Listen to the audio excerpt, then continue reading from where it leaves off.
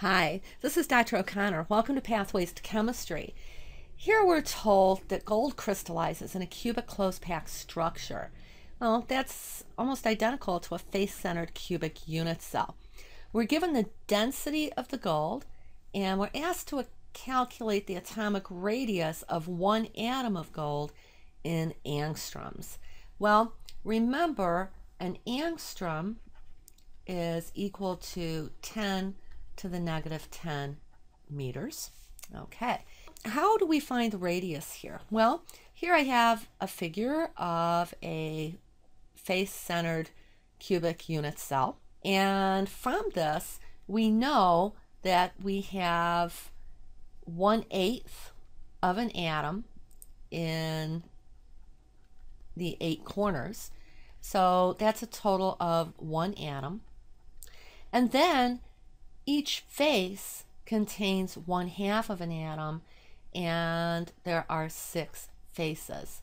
So that would be 3 atoms in the faces.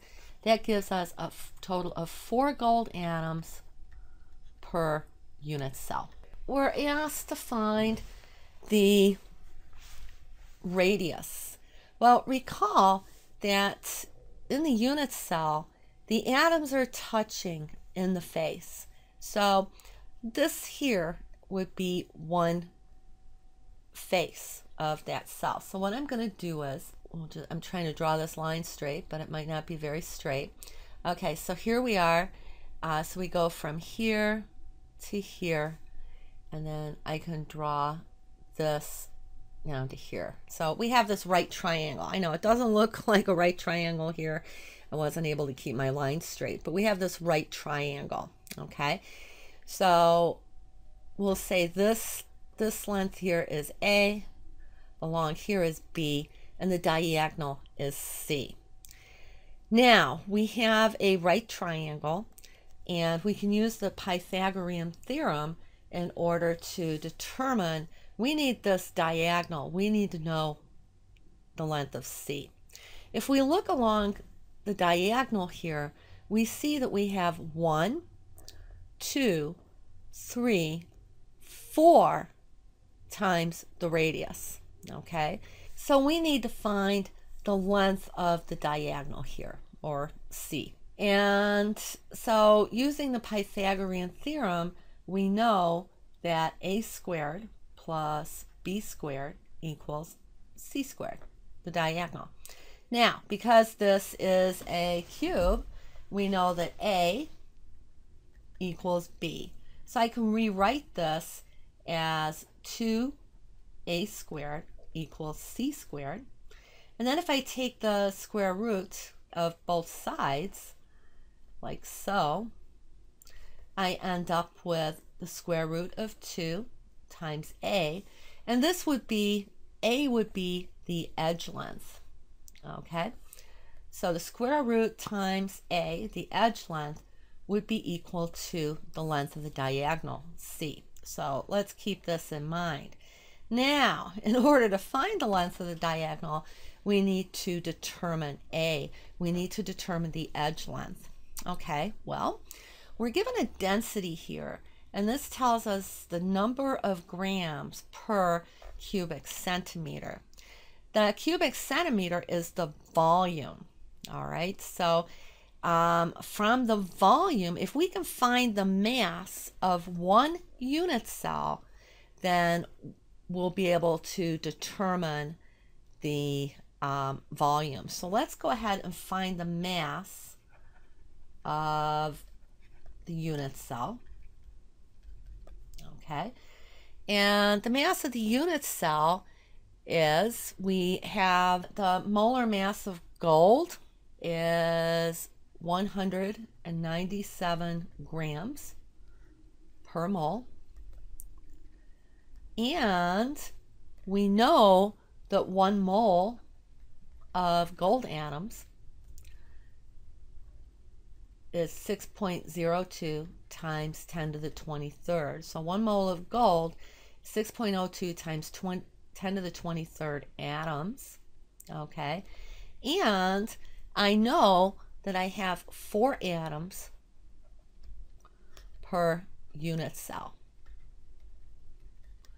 Okay, so I can just go ahead and calculate this, and I end up with 1.31 times 10 to the negative 21 grams per unit cell. Okay, so I know the mass of the cell. Well, from the mass of the cell and the density, I can determine the volume of the unit cell. So the volume of the unit cell would be 1.31 times 10 to the negative 21 grams.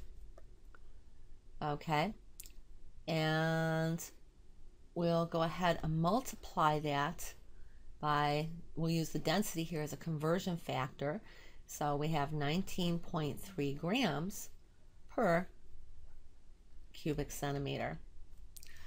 And let's see, that's going to give us 6.78 times 10 to the negative 23 cubic centimeters. So I know the volume now. Well, because I know the volume of my cube, volume of a cube is just side cubed. Okay, so that's going to give me this edge length here, A. So what do I need to do? Well, I need to take the cube root of the volume. So the edge length, A, is going to be equal to the cube root of the volume, 6.78 times 10 to the negative 23rd cubic centimeters. Take the cube root of that, and I end up with 4.08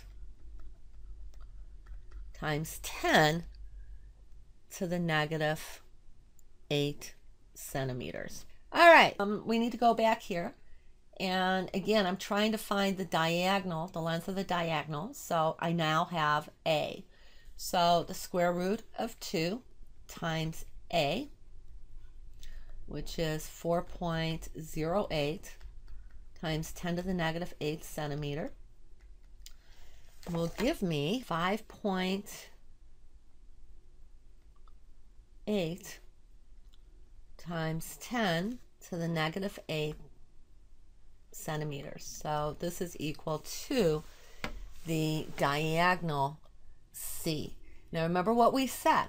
We have 4 times the radius. Okay, so C is equal to 4 times the radius. Okay, and so what we want to do here is solve for the radius. So the radius then is going to be the length of C, which is 5.8 times 10 to the negative 8 centimeters, divided by 4. And that gives us 1.5 times 10 to the negative 8 centimeters for the radius. Remember, we were asked to determine that in angstroms. So we'll go ahead and convert the 1.50 times 10 to the negative 8 centimeters. We'll convert that to angstroms. We know that 1 meter is 100 centimeters. And we know that 10 to the negative 10 meters is 1 angstrom. And this will give us 1.44 angstroms. So from this data, the radius of a gold atom is 1.44 angstroms.